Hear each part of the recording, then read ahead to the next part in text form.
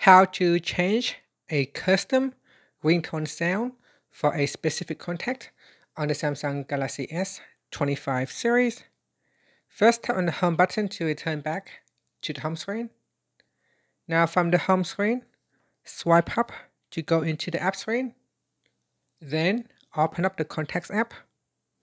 After, go back to your main contacts list page, and then scroll down the list and open up a contact that you want to change.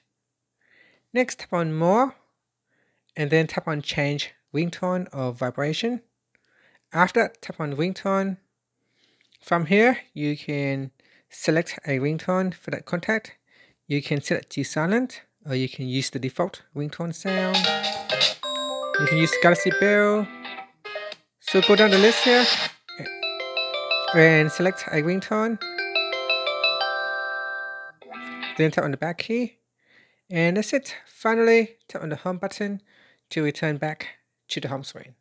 Now, from now on, whenever that particular contact call you, or when another contact call, it will use that ringtone sound. If another contact call, it will use the standard default sound, but with that particular contact, it will use this custom ringtone sound. And that's it. Finally, tap on the home button to go back to the home screen.